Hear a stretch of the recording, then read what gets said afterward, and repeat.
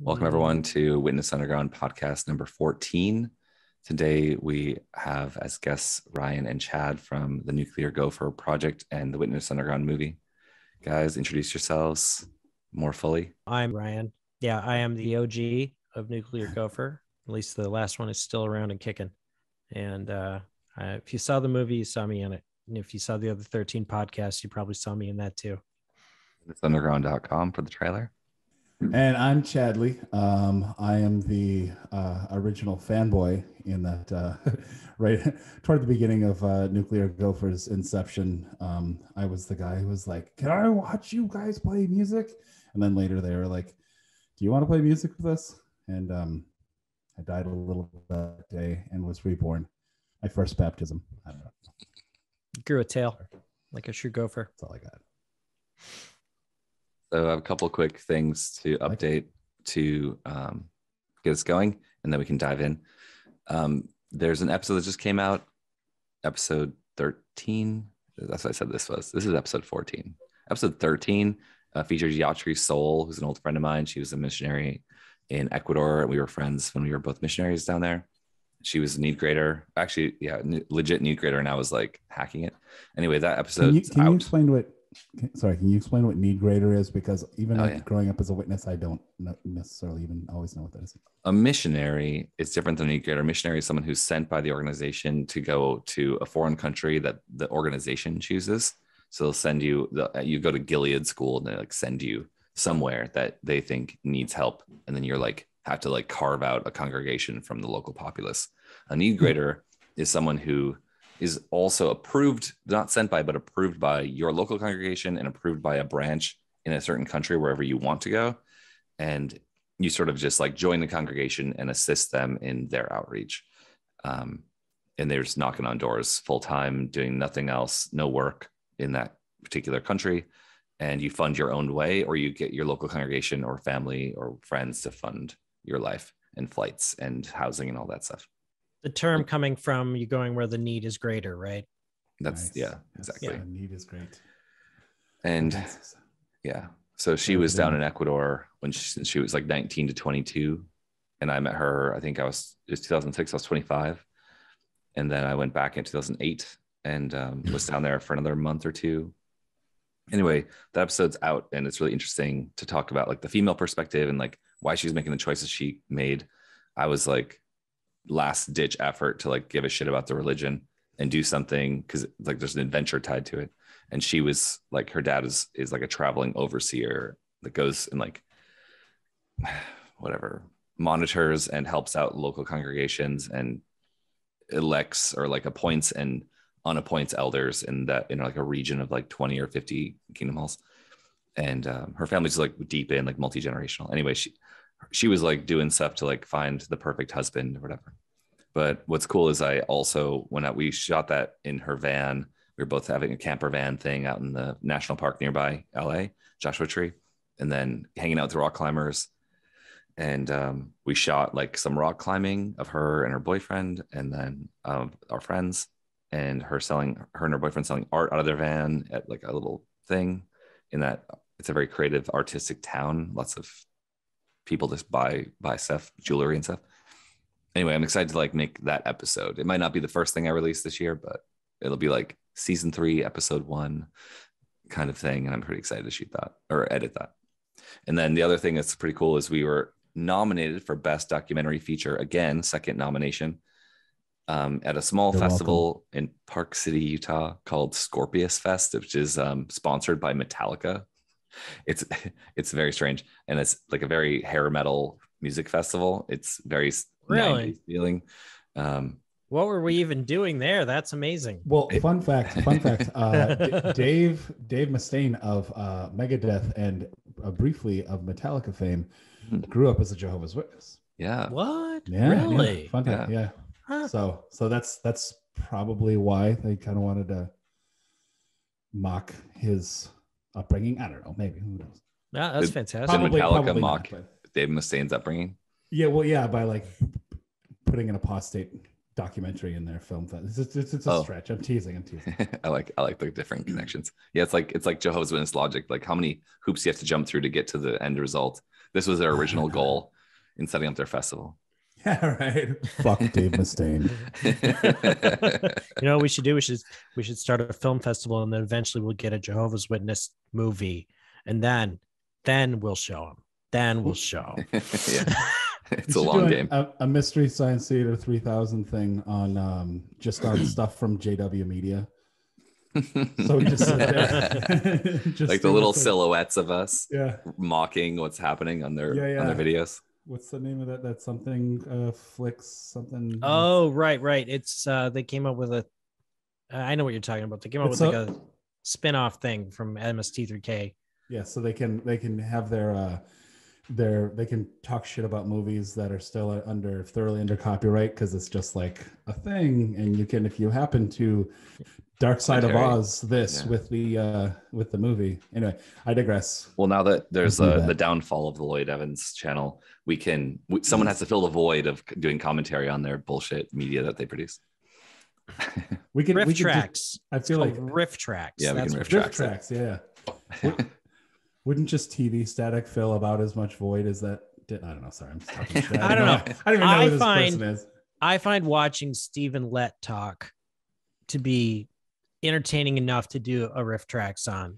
If you'd let Stephen talk, can you start? Have to do. Can you use his face and his voice? Stephen Lett. I certainly can't. What? What, young ones?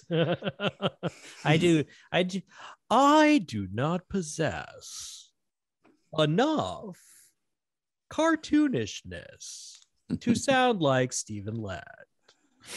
There's not enough room up my own anus to fit my entire head like that person. I don't know. Again, talking shit about people I don't know.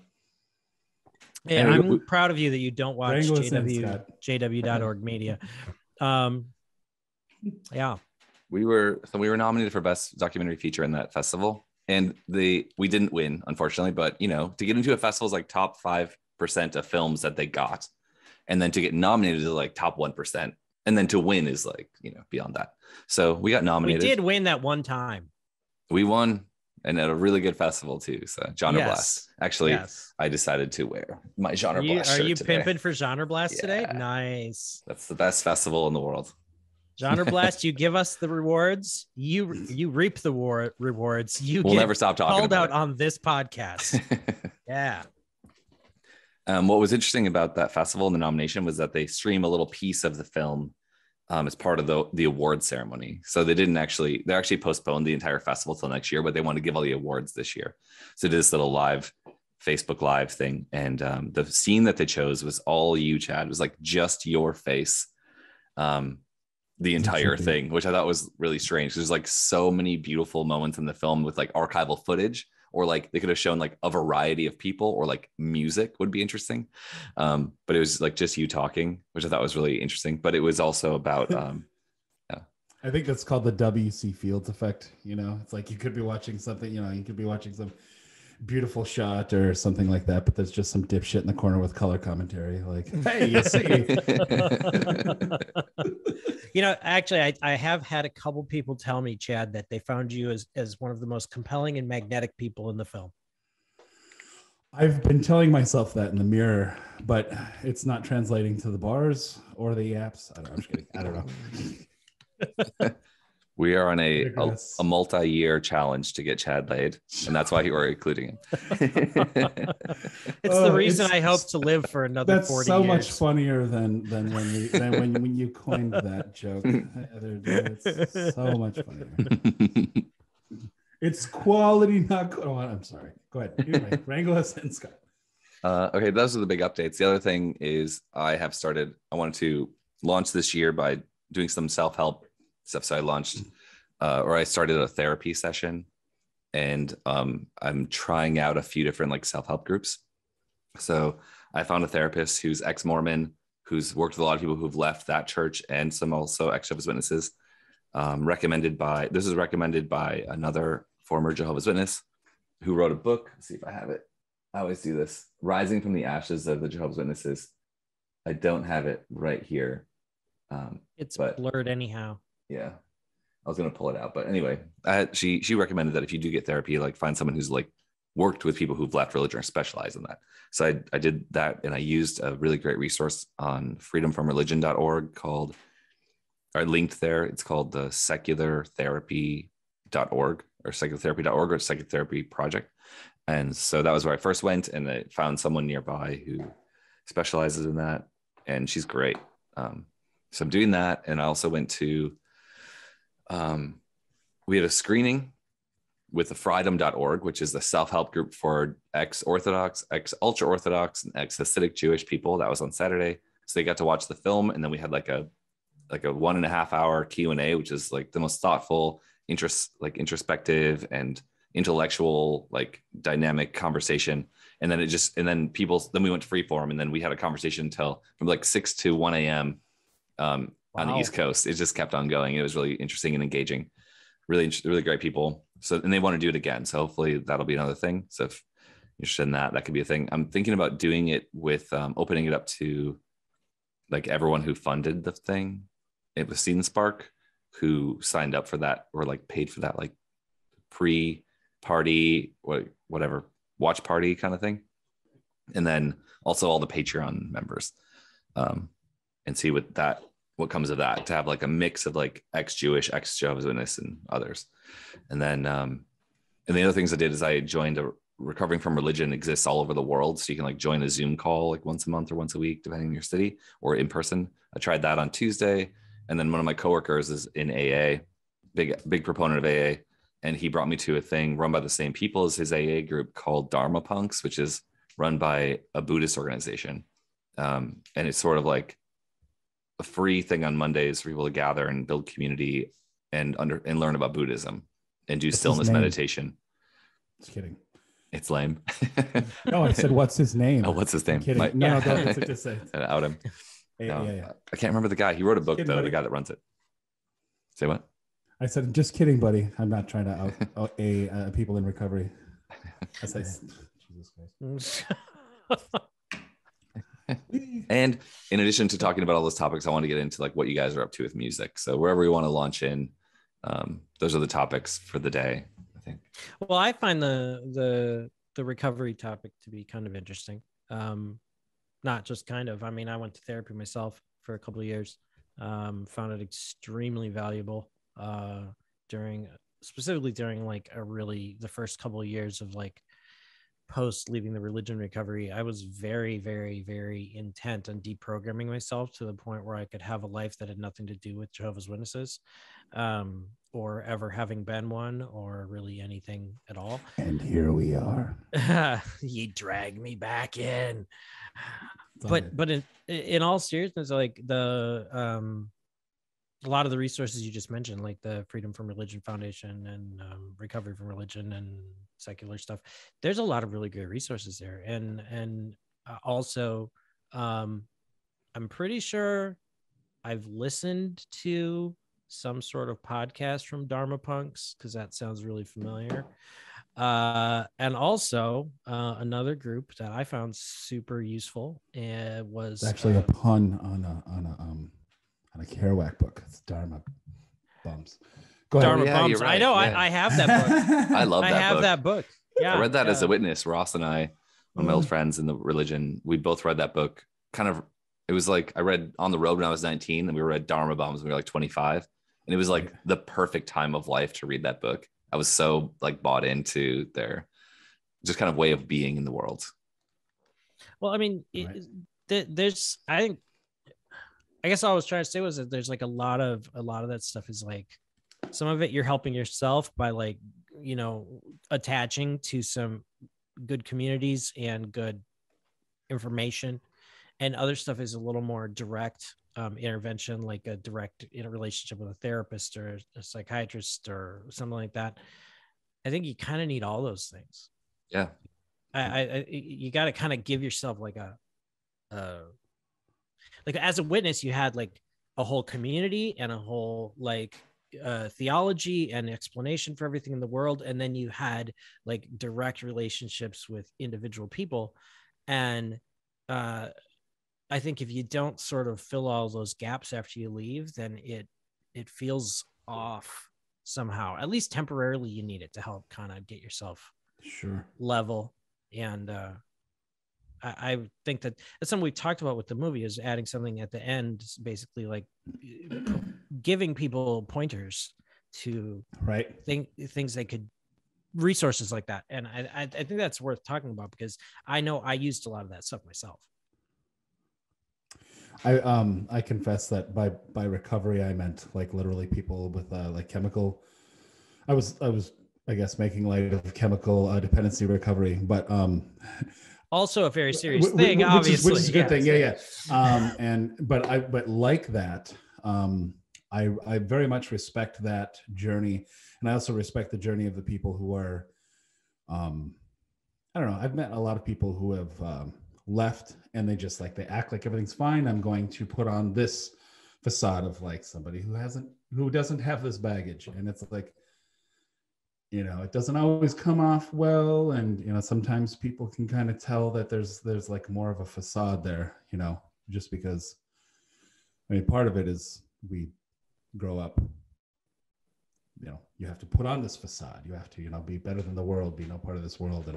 And when you become worldly, you're like, oh, well, I'm just a perfectly good worldly person, and I don't have to focus on any of the baggage that, you know, and, yeah, I think that it's important to address that stuff. Even if it gets exhausting, we're all exhausted about it, but it's also cathartic.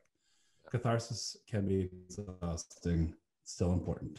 I think I've learned from the first two sessions is I think well, she didn't say this, but I think what I've heard or read is that I have something like religious trauma syndrome, which is some form of PTSD. And what she mentioned about PTSD is that, and the trauma you get from that, that's different than a memory, is that you are, when you like think of the moment or like get reminded of the moment, you experience the emotional impact as if it just happened for the first time again. And that's, you're supposed to have a memory, which is like a duller form of that moment with a normal memory. And PTSD is just this huge hit every time it comes up. And so like relaying some of these stories and moments that are like traumatic or important and impactful to me got me super emotional. And I was like really struggling to get it out, and like kind of crying on the, it's a Zoom call. I'm doing a remote therapy, which I thought was really interesting, but also I've never told anyone these moments or like tried to relate the traumatic moments of dealing with my family and the shunning, or like conversations that I have had post leaving the religion with family that have ended up being like really important conversations. I didn't know it at the time, but like reflecting back, it's like really impactful. So that's been good to kind of go through that. And then there's this technique called EDMR, which is like, and we haven't started doing that, but she's like, we're sort of like talking through, collecting all like the traumatic issues and moments so that we can do these practices with EDMR. And EDMR is like it's a bilateral, what's it called? Bilateral ASMR, but to like a Deadmau5 beat. That sounds great. We should do that. Yeah, I am all in on that. That sounds fantastic. EMDR, I said it wrong. EMDR is eye movement desensitization responses. And what it has to do is bilateral stimulation. And so like, just like a simple thing with like someone moving their hand and like your eyes track the hand going across the screen or in front of you, or a ball, like an image of something moving back and forth. Or like they do like shoulder tapping, like anything that like stimulates your brain on both hemispheres, one after the next. Or they use hand buzzers or anything that can like use both hemispheres of the brain. And no one apparently knows why it works. And I work at a neuroscience company, so I talked to our head of neuroscience about it, and she said she knows about it, but she's never done a study on it. And she'd be interested if she thought I had like a good response, she would like think about doing a study on it, which is pretty cool. But basically what the therapist said was like, no one knows why it works, but if you like dwell on the emotional moments and then you like think about those things while you're watching the hand go back and forth, and then you might come up with some new idea or like reflect on it or come up with a different experience, or like come up with a new thing that relates.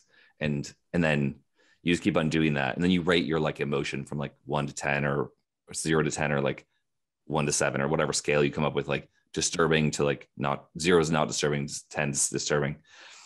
And you start off with like rating it. You do this practice and you rate it. You do it again on some, you get deeper and deeper on your ideas that you're having, your related moments and emotional issues. And then you rate it again after doing the practice. And it's supposed to like dull the effects and like help you like work through it.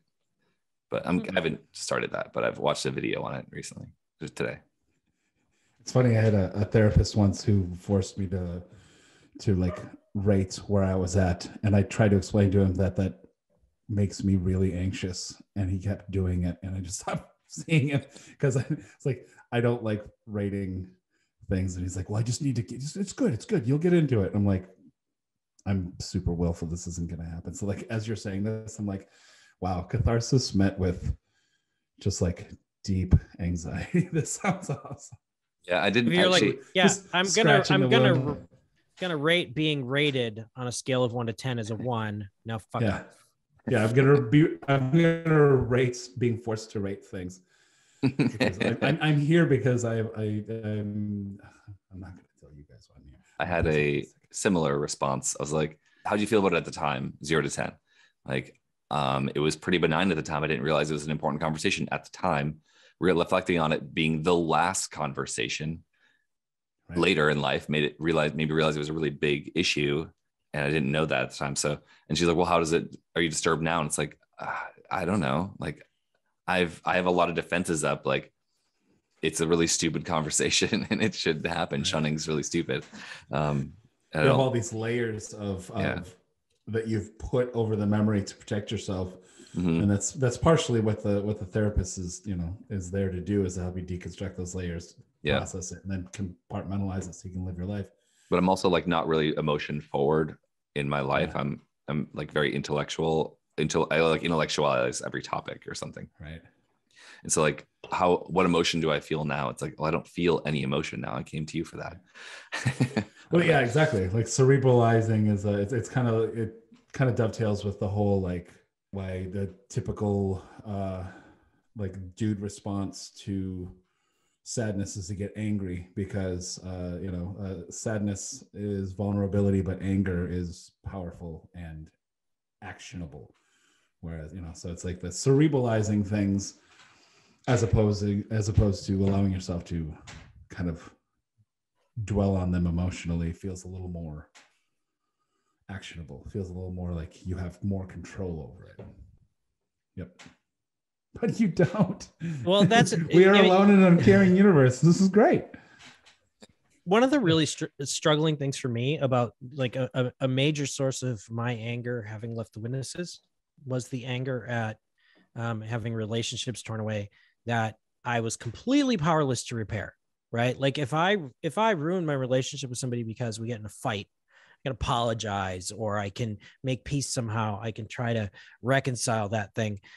But if it's dictated by a third party that you two people can't talk to each other anymore, literally nothing you can do. There's like absolutely no option. And I found that, like, to your point about actionable, like one of the hugest struggles for me, and the thing that sent me to therapy, was I can't do anything about these things. And I can't stop feeling angry about it. And I can't do anything about that anger. And so I have to find a way. Feedback loop. Yes. I find myself like out there mowing the lawn. Loop.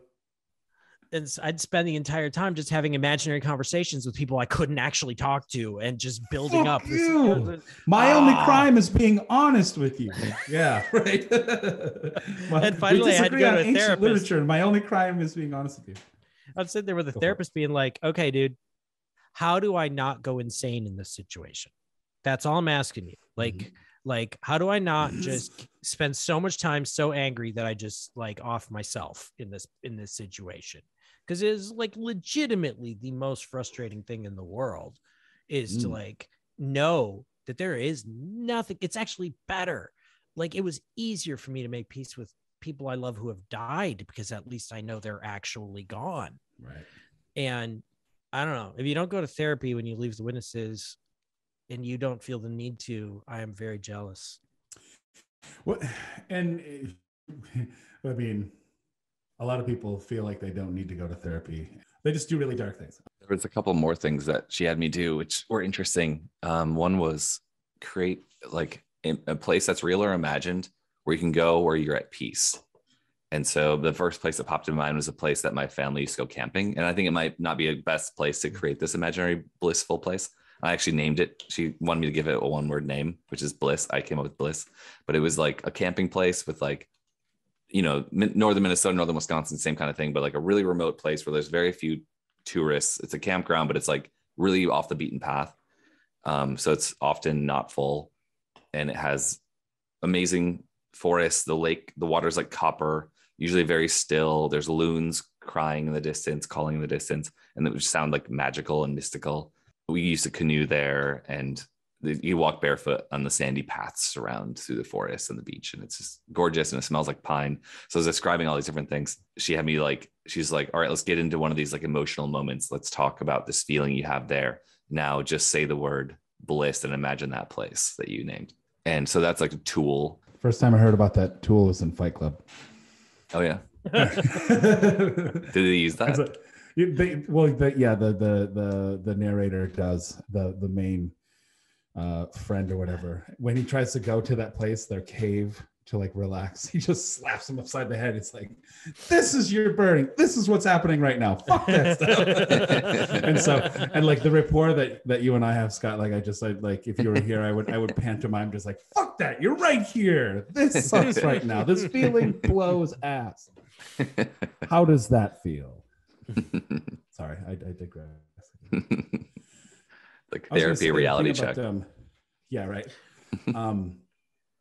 One of the dangers about trying to cerebralize things in an effort to kind of hide from the inevitable emotional repercussions is, when you cerebralize things, you indulge your curiosity. And as the three curious dudes, three curious ex-culties, we all know that the more evidence you provide somebody with, the more likely they are to dig their heels in. So like, that's true. These feedback loops, again with the feedback loops, like these people who get, you try to explain to them, your only real sin is being honest.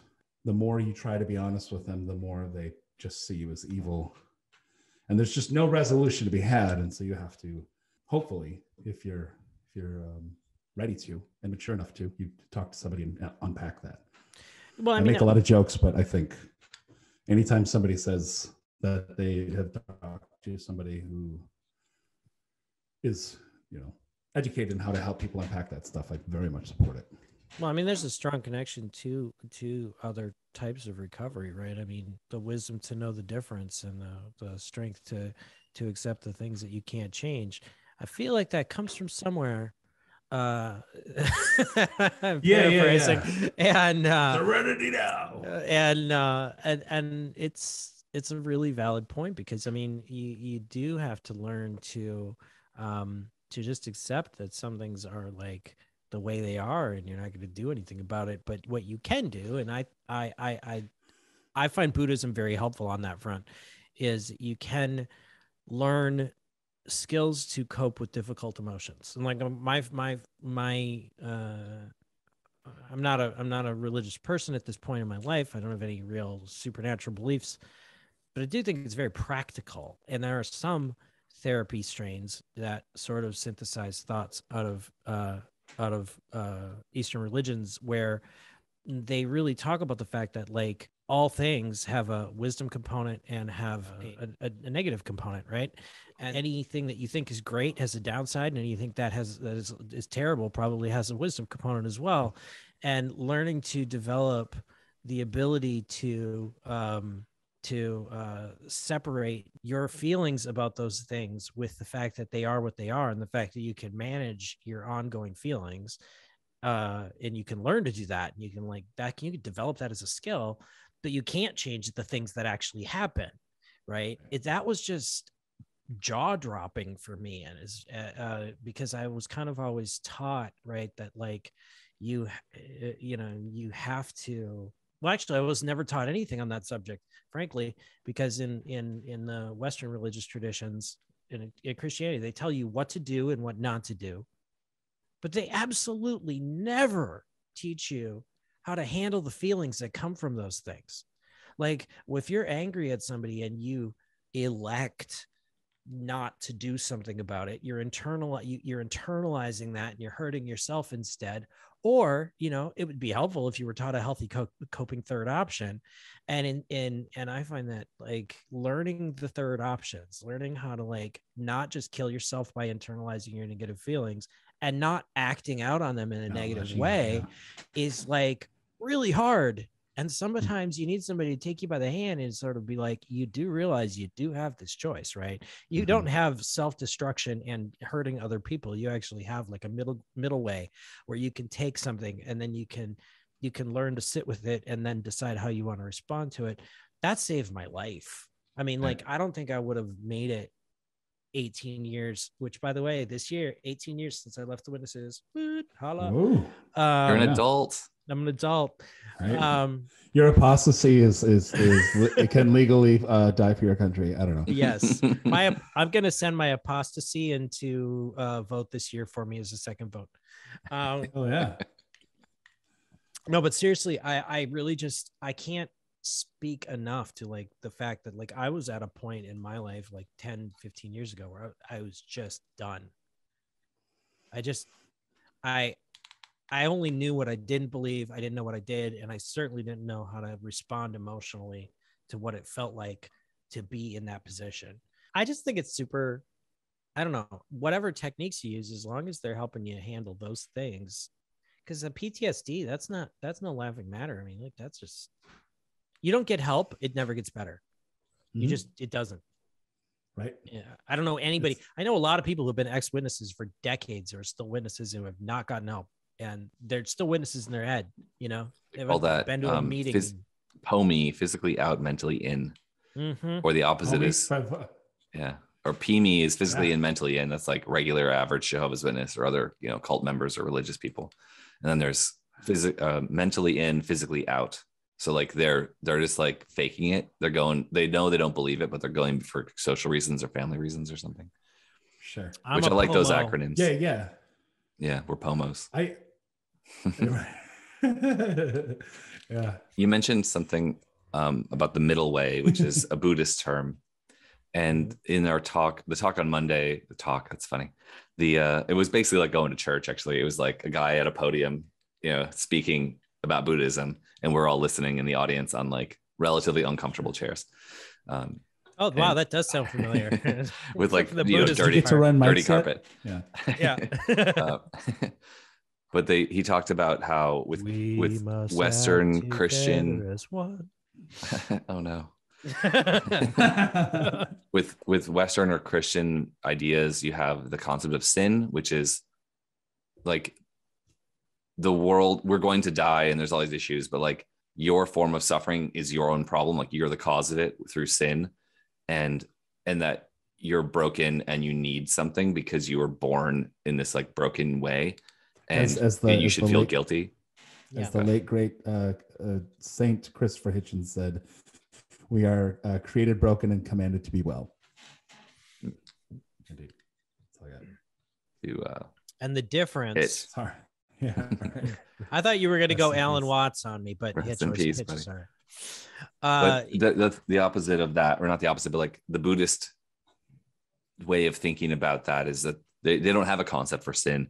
There is just suffering and like contentment, and you may be having both at the same time. Usually we oscillate between the two, where we're all faced with different challenges, and sometimes it sucks and it has nothing to do with you. It's just like the human condition, which is, I think, an incredibly far superior and more healthy way to understand the world and your place in it, to realize that to not blame yourself or feel guilt for something that's out of your control, to just understand that it is out of your control. And then, okay, how are we going to handle that thing?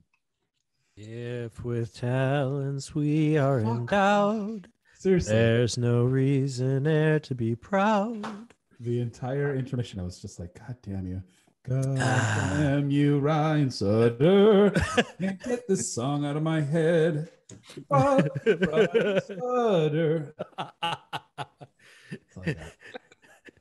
The curse of being musicians for you too is that like melodies are permanently in your brain. Indeed. Yes, do you yes. know Well, how I used many to do that- times I used to I've do thought this with about my ex. reclaiming?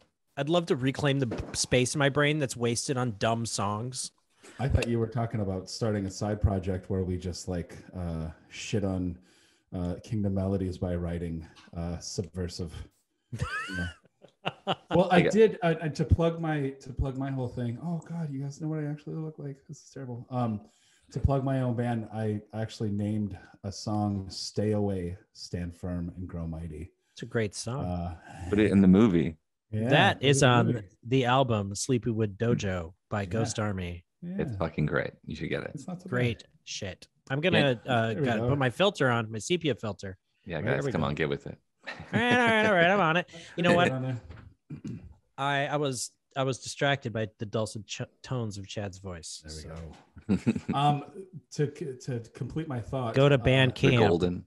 ghostarmy.bandcamp.com, and buy a copy of Sleepywood Dojo. You will not regret it.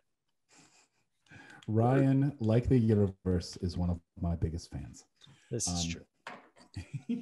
You were talking before the small break there about the music break. Yeah. By one of our sponsors, jw.org.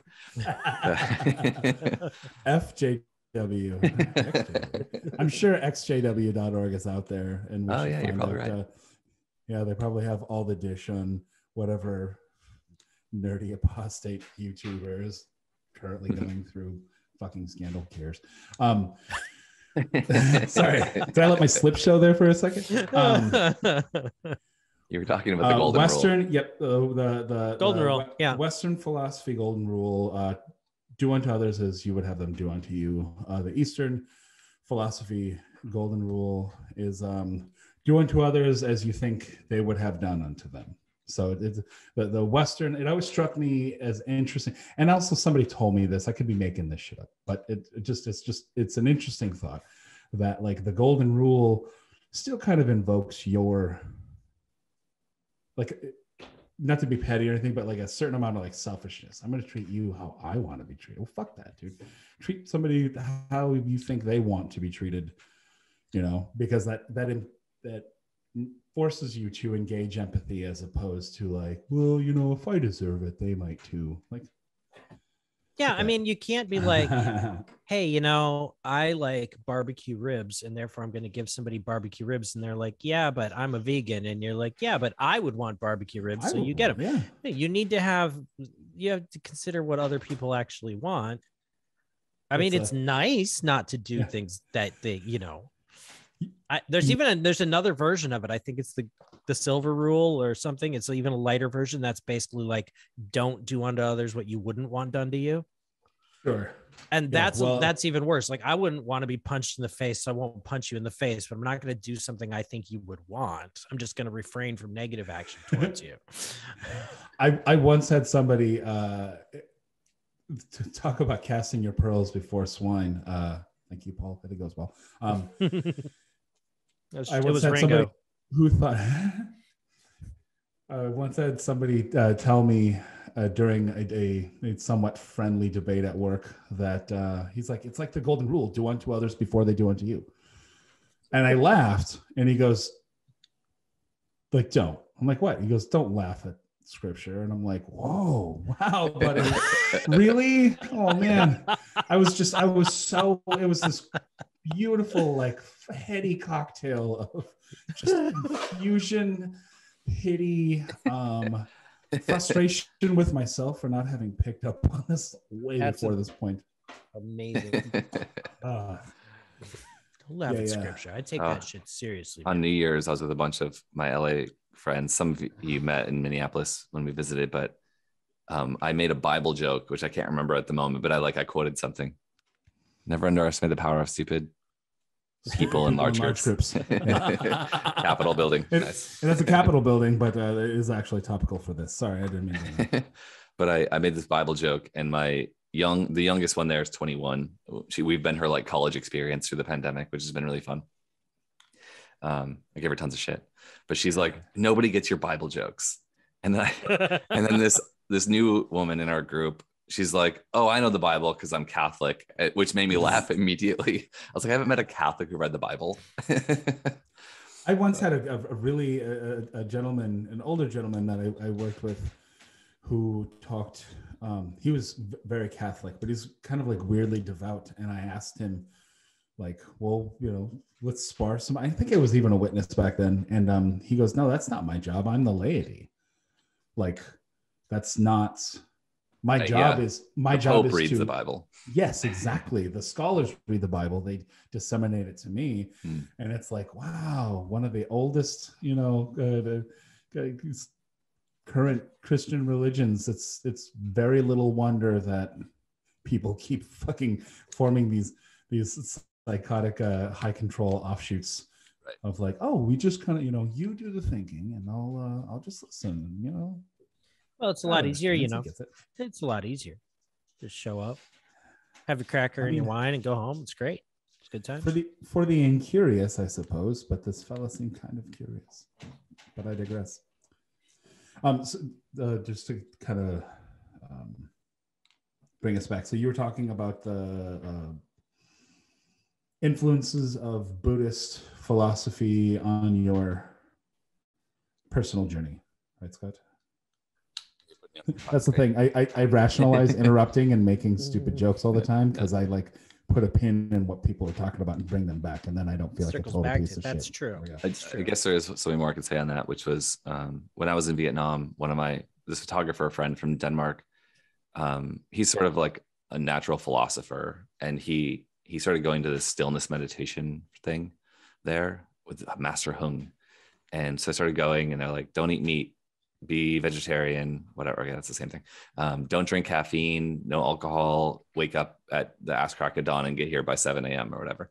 And so I started trying to do all those things and practice. I learned how to do stillness meditation from this guy, and he had like translators, people that spoke English, to translate his philosophy and Eastern. I think he's like part Taoist, but it's like a fusion there. It's quite a fusion in the culture. But I learned to meditate there, and it's like the noisiest, dirtiest, most distracting place on earth. There's like motorbikes going by, making noise all day, all night. There's jackhammers in the building next door. There's babies crying. There's dogs barking. There's horns honking. It's just, but all that stuff is actually sensory input that you can actually pay attention to, kind of like focusing on the breath, come back to the breath. That's like great if you're like in a quiet place and there's nothing going on. There's like at least a thing to focus on to like keep your attention present. In Dharma Punks, we had like a 15-minute little meditation where it was mostly silent. The guy who was running it had a few things to say to kind of like make sure you're like staying on focus, much like doing a guided meditation, but he mostly didn't guide. Anyway, like, and of course you get lost in thought, but it's all about like, once you recognize that you're lost in thought, recognize the thought that you're lost in thought and like be back in present. And it was interesting. It's a kind of I value it. People kept asking me how I felt about my first Buddhist experience. And I was happy to say that I'm quite an advocate for like the Waking Up podcast. It's like not the podcast, but like the Waking Up app. They have like daily meditations on there. I used to use it a lot. It's a really valuable tool, I think, to be able to, I mean, there's a lot that you can gain from having control of your mind and your thoughts. The monkey brain is always chattering, and that's not necessarily you. People like go on murder sprees because they listen to that voice, you know, like don't listen to that voice, like be aware of what it's saying and that you aren't that thing. It's also the voice that put the guns away, Ryan. Yeah. It's also the voice that makes me interject little quips all the time, and it's the only part of it was gonna get dark. I was like, it's also the only part of me that anyone else likes. I'm kidding. I substitute for charm. I've been doing meditation practice for longer than I realized I've been doing it. Like for me, my first encounter with Buddhism was actually when I was about 15. I read a book called Writing Down the Bones by an author named Natalie Goldberg, and she wrote about writing as a Buddhist spiritual practice. And I probably shouldn't have read this book because she was like a lesbian Buddhist and atheist and stuff. Now you are a lesbian Buddhist. Now I'm a lesbian Buddhist atheist. But I read the book and I Aren't we Of all course, little? as a witness, I did my proper filtering to be like, well, I mean, she's going to die in Armageddon, but this seems practical. So I did the thing. I learned to do the thing, which was a form of Buddhist meditation built around writing, because the goal was to set a timer for like 15 minutes and be like, it doesn't matter what happens, but the pen keeps moving. So you're in this flow state for 15 minutes, and you're not trying to write something or trying not to write something. You're just being in a practice state. I did that for years before I had any realization that that was actually a form of like almost like a walking meditation or a sitting meditation or something like that, where they were just adapting it. I remember reading once Thich Nhat Hanh being like, washing the dishes can be a meditation if you're doing it the right way. And I didn't realize for a long time that that's what I was doing. But when I learned that that was useful, then I started trying other kinds of meditation. I started doing sitting meditation and walking meditation. And, the thing where you do, I don't know if you've ever done the thing where you're doing the breath, but you're just supposed to count how many up to 10 and then start at 1 again. And then it's almost impossible to get to 10 before you lose track. It's crazy how hard that is. Like, it's really, really hard. You'll be breathing and you'll be like, 1, okay, this is easy. 2, okay, cat, and then like, what was I on? Was it 3 or was I on 2? Okay, no, that was 2. And then, but anyways, like, I've learned all these little different focus technologies, right? Through different Buddhist things. And it's funny how like a lot of times I learned some of these things I didn't even realize where they were coming from. I didn't even know they were coming from Buddhism. But then eventually I met Natalie Goldberg, and I sent her an email and told her my whole story, and was like, yeah, when I left the Jehovah's Witnesses after, all these years, I suddenly recognized that all of that writing practice that I learned from you when I was 15 was like what I had been doing to condition my mind for all these years. And then I wound up opening my eyes and I saw the rest of Buddhism. And then I started doing Buddhist meditation, and wow, this is really useful. Like, I don't know if I'm a Buddhist or not, but this is great. And she wrote back and she was like, that's amazing. That is so cool. I've been sharing your story with other people and all this. And then she came and she went to the Clouds and Water Zen Center in St. Paul, and I went there and met her, and she was just a sweetheart. So it was kind of like a major, I was just like, it was just a hero worship thing. I was just like, oh my God, I met Natalie Goldberg and she remembered my email, and it was so great.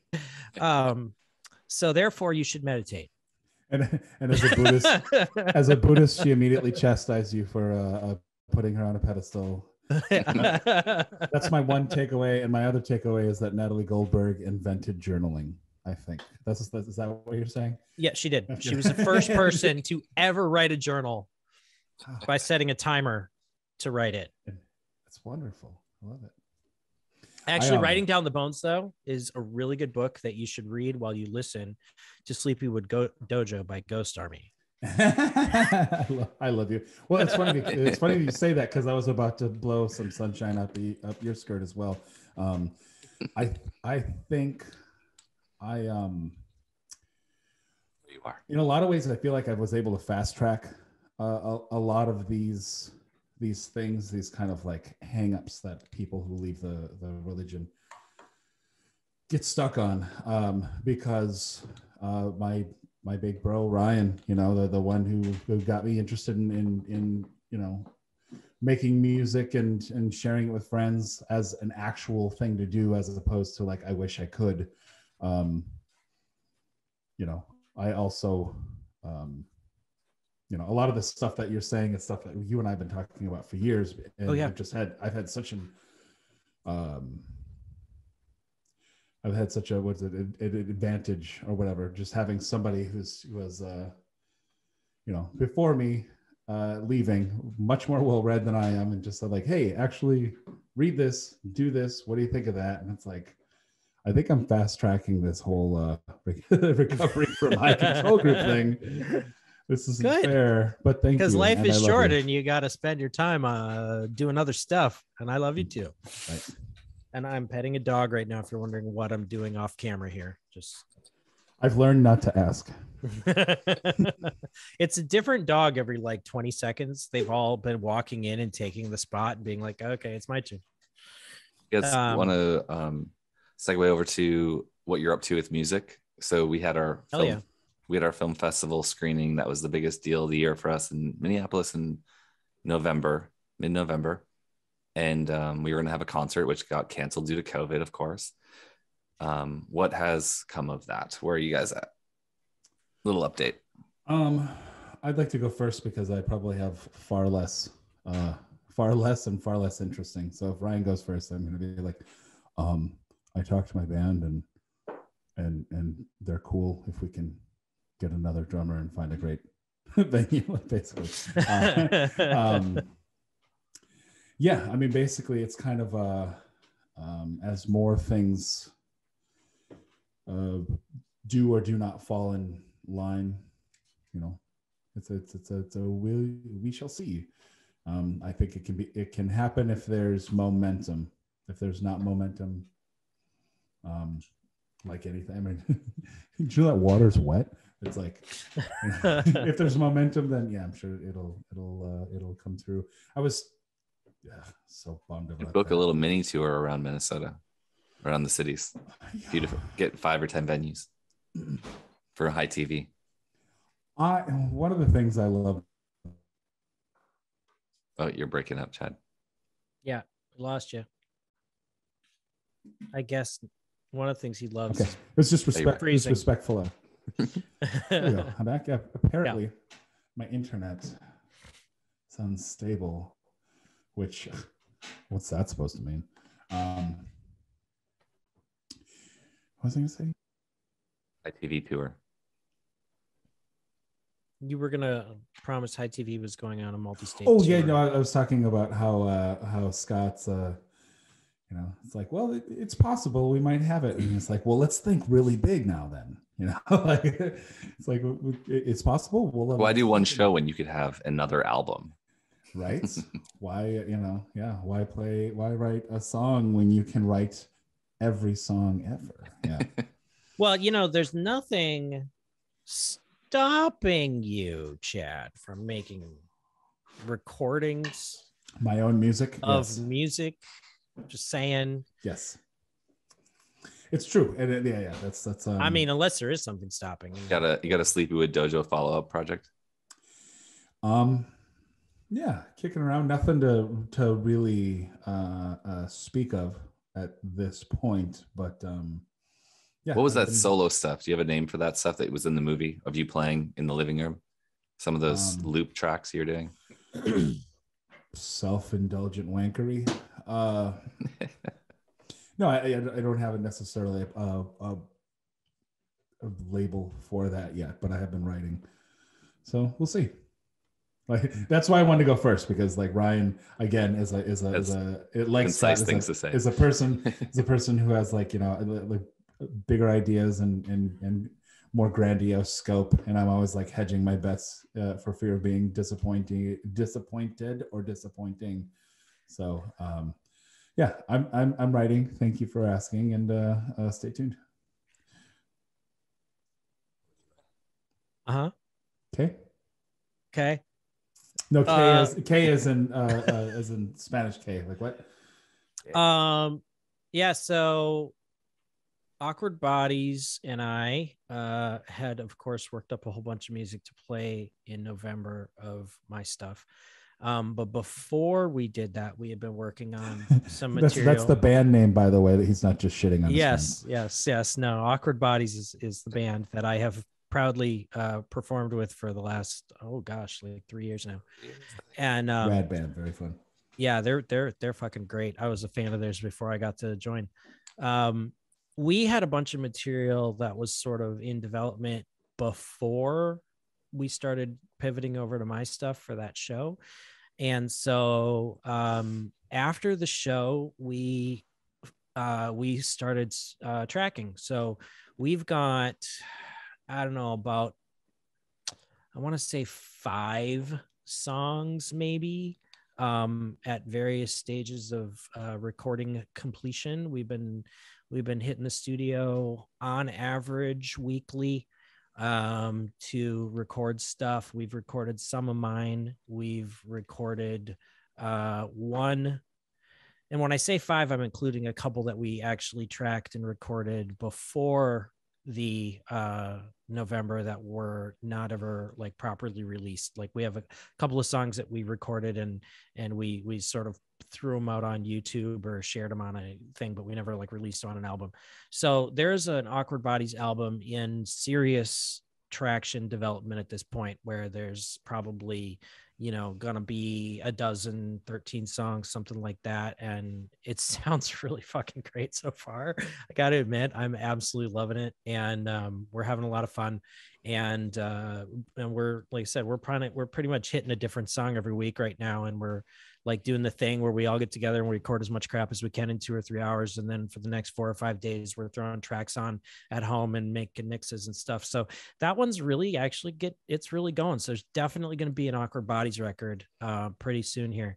And then I'm also finally getting serious about tracking a solo thing that I've been composing in dribs and drabs for like 5 years. And I am hopeful to have it tracked this month because it's RPM challenge and that's a good excuse. I don't know when it would actually get out the door, but I have actively been, on the nights I'm not tracking with Awkward Bodies, I'm actively tracking in the basement here. So there's a lot of music under development right now coming from Casa de Sutter here. And we'll see how it turns out. I'm telling you, though, so far, I'm very happy about what the Awkward Bodies stuff is turning out like. And my solo stuff, not as stoked yet, but I have, you know, I'm just getting my legs back under me. This is like recording totally on your own is kind of a shit experience. Like you go in there and you're all like, oh, it's gonna be great, I got this thing, I'm gonna do this thing, I'm really excited. And then you get down and you're like, okay, do I have to like play to a fucking metronome first so I can do the drums later, or should I do the guitar first and then do the thing, or should I like skip that all together and just like go like play Xbox? There's always one fucking thing. There's always one fucking thing that steals you. Like, I'm gonna go to the music room, and then you're like, God, I just cannot nail this thing. And it's just like, all right, all the air is let out of the balloon. Yeah. And then 11 hours later, you've literally done nothing but update, like run the update installers on all your plugins. On all the plugins that you haven't used for like 4 years. 3 things for anybody listening. RPM Challenge Record Production Month. It's rpmchallenge.com, and you can basically, it'll answer your questions about that. It's 10 songs or 35 minutes of music that you record during the month of February. You can write songs previous to it if you want to, but you're not supposed to record one note. And it's just a creativity challenge. You don't win anything for doing it, but it's super nice. You can upload things. You can upload things to the website, and you can get solicit feedback and whatnot. It's kind of cool. It's just a it's a creativity exercise.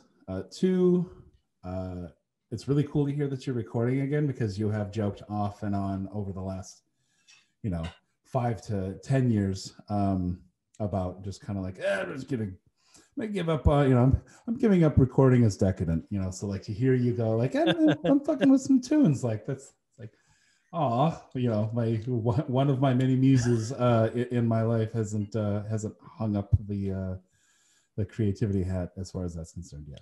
And there was a third thing. Oh, I love the idea that a record is in traction. Like literally you're taking the record and you're yanking it out so you can set the bone and make it right. Accurate. That is actually what it means in this case. Ryan, I waited until you're done to interject. Are you proud of me? I'm so proud, Chad. I'm so proud. And I hope you like my record when there is a record. It's been a while. Do you know my last like full length thing was 10 years ago? Which one was I did an EP in 2014, so that's like 8 years ago. But my last full length was Blood and Scotch Valentine in 2012. Wow. So it's been a while. I'm a little overdue. Yeah. We released Blood and Scotch Valentine on Valentine's Day. So next Tuesday. No, 2 Tuesdays. I could re-release Blood and Scotch Valentine for its 10-year anniversary edition. Yeah. Yeah. I love Blood and Scotch Valentine. It's my favorite thing I've ever done. And I can't believe it's 10 years ago now because it feels like it was like, oh, that was last year's RPM, right? Nope. Right.